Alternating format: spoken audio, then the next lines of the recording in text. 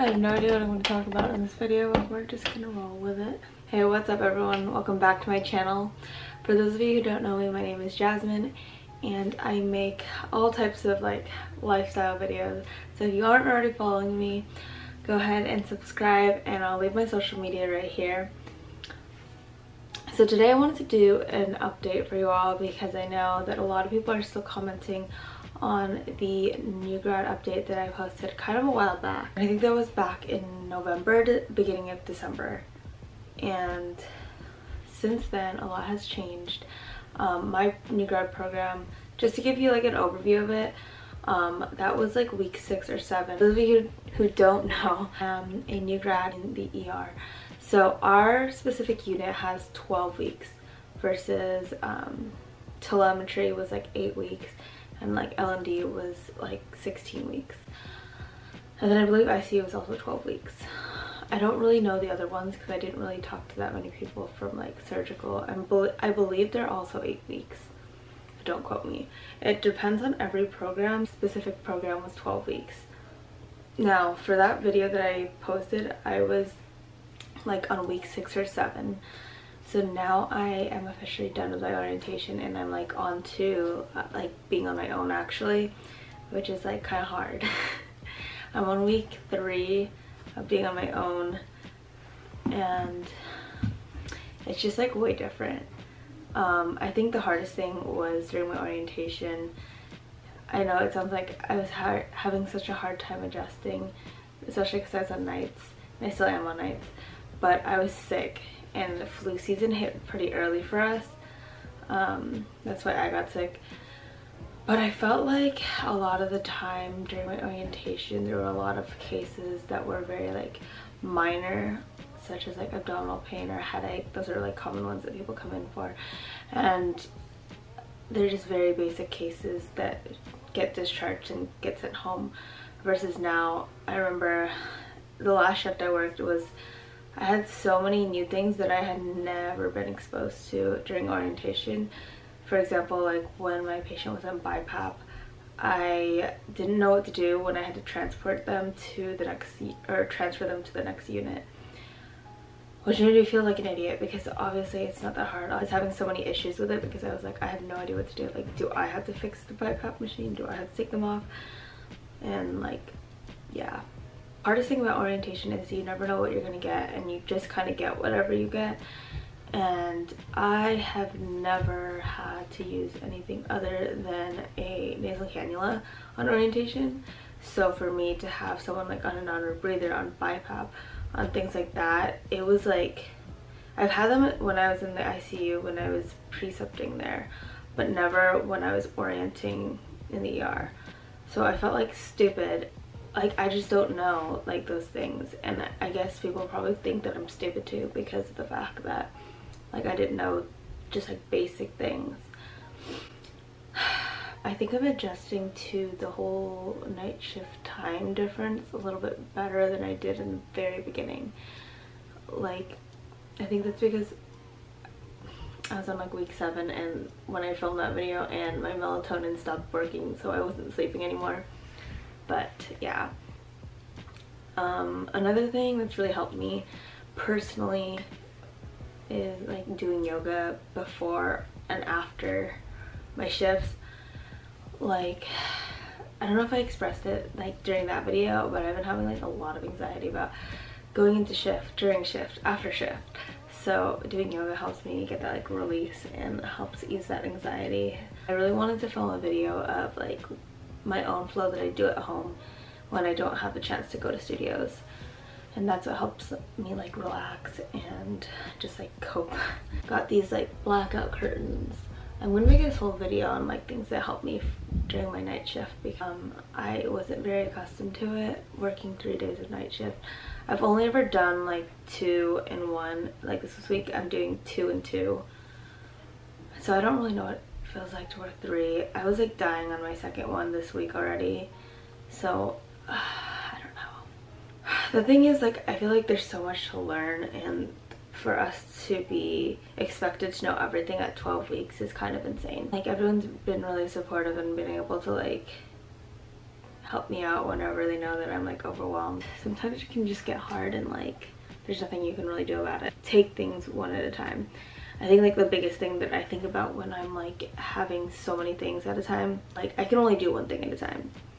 I'm not 30 people. I know that like you need this and this now, but I have to do this and this right now. So I'll get to it when I'm done doing X, Y, and Z. They're stable. I'm not in a rush to do everything because I'm not gonna stress out over someone who has a headache and just needs Lobstron. Yes, it's like the ER, we're supposed to go fast and everything, but at the end of the day, if I rush myself and I like miss their IV, it's only gonna take me more time, so I'd rather just not like freak out about it. And then something that everyone's been emphasizing in the comments and in real life is just know when you're drowning and ask for help. And everyone emphasized that, but I'm always willing, like I'm not ashamed to like ask for help. I never expected myself to be the type of person to catch on super fast and be like this amazing nurse right off the bat, because the reality is I don't have any ER experience other than sitting for people who were suicidal.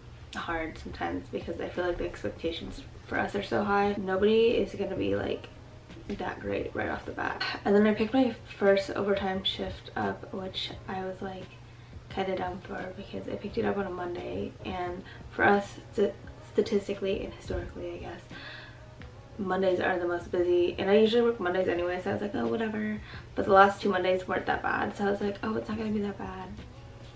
And it wasn't terrible, but I just felt like everyone is super sick, and because we just got off orientation during the flu season, it's like so much harder than it was when we were actually just orienting with our preceptors.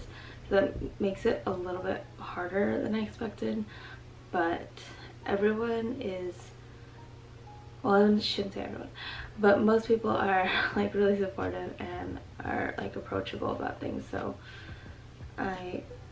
I'm usually not afraid to ask for when I don't feel comfortable. That's the update with that. I am trying to buy Alex's Valentine's gift. Maybe I should look through the comments and see what people are saying and kind of address everything since then.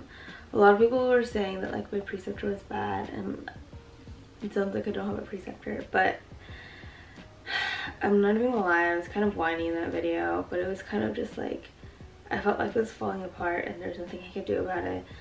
And the thing with me is like I expect myself to catch on to things super fast, and I just wasn't, so it was driving me crazy that the fact that like I wasn't as great as everyone else was. Hard, but obviously every first year nurse will say their job is hard, and if they aren't saying it's hard, they're lying or they're crazy, because it's gonna be hard your first year. You can't expect to be like amazing right off the bat, and if someone tells you they expect you to be, it shows more about their character than your own. Okay. Wow, you guys commented a lot. I didn't know that there were like 44 comments on this video. I had to read that like literally people are like, oh, you're not alone. Oh my god. Okay, so like from the very beginning when I was talking about IVs, I should have watched the video over to see what I said, but when I started talking about IVs, IVs week 7 for me were still freaking awful, but a lot of people were saying, and even like management was saying that we should like go to more training and do all this stuff. And honestly, the only thing that I can say is the only way to get good at IVs are literally just doing it, because you could watch all the videos. I was watching all these videos, doing all these things, blah blah blah, thinking that it would help me get better, and literally it wasn't helping. And that's why I was getting so frustrated, because you can read all these books and do all these things, but until you actually physically do it, there's no way that you're gonna get better at it.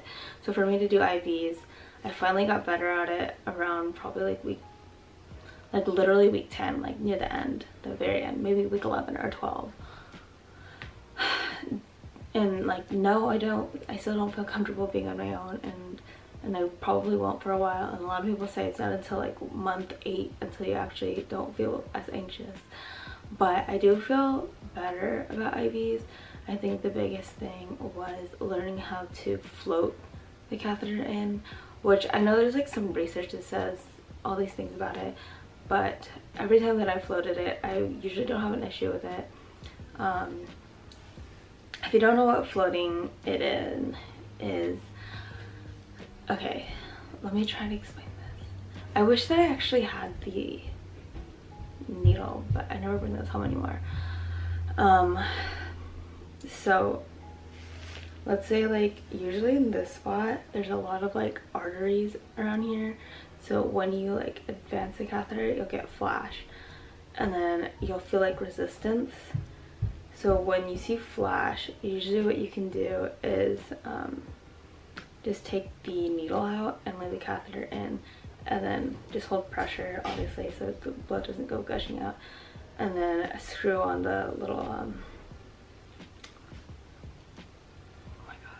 what's that thing called, the in-between, whatever, the attachment on. And then what you can do is, this will work better, this usually works better if you only need IV and you don't need blood draw. Just screw on the thing, push some saline in, and as long as there's no like infiltration, you can just like simultaneously push, oh sorry I just ate, simultaneously push the flush, push the saline, and then kind of like, I don't even know how to say it, shimmy the catheter in, and that usually will work. It's really good so that you don't have to poke them a million times, and I've noticed it's like saved me a shit ton of time, because I would poke people like 4 times and I would like get flash and I'd be like, what the hell, like, well, what am I supposed to do now? So what I do is I just take it out and I would just restart it. But most of the time you can save it if you can get flash, and as long as you get flash you're usually able to float it. And some research says that blah blah blah, it's not good for you, whatever, I don't even know. I don't know what the evidence-based practice shows, but every time that I've like removed the IV and I look at the catheter, it's like completely intact and it's fine. So until I see evidence-based practice that proves it against it, then I'm gonna keep doing it because it works and it gets patients in and out of there a lot faster when I do that. I did have also like a code Amy, which is actually not as bad as you expect it to be, because most of the time you have a lot of help. So you get like 2 lines. Usually you want to use the 18 gauge because in case they need to infuse anything or have any dye, you need EKG, get them like shaved down in their groin, and usually like techs will help you with that, others will help you with IVs, and then pretty much from there on, I'm pretty sure I'm missing something, you'll give them like aspirin or something for pain, and then after that they're pretty much shipped and sent off to the cath lab. Also, I did film when I went to the cath lab for a day. If you still want to see that video, I might post it. Comment down below if you actually are interested in seeing it. It's a Vlogmas video that I never posted, but I talk a lot about what I saw in the cath lab, so I might post that one. It's gonna be weird though because I'm gonna start talking like it's Vlogmas, but it's like probably gonna be like February. But yeah, if you have any other questions about anything, let me know. I just want to let everyone know that literally if you're like a new nurse like me and you're struggling, it'll get better over time. How is my life post-grad? It's probably a lot better. Like, I'd have anxiety about tests and stuff, but nothing compares to the anxiety of taking care of like a real person, because when you get it wrong on the test, like boo-hoo, you get a C or whatever. But you get it wrong in real life, you can like really do some damage. But yeah, that's how my new grad experience is going. Hopefully by the next update that I'll actually feel more confident about what I'm doing and I don't feel like a dumbass all the time. I'm also gonna post my socials here or down below, and if you have any questions, let me know. I know a lot of people are graduating, so congrats to everyone who's graduating. Welcome to hell. Kidding. I hope you guys enjoyed, and I'll see you guys in the next update or the next vlog.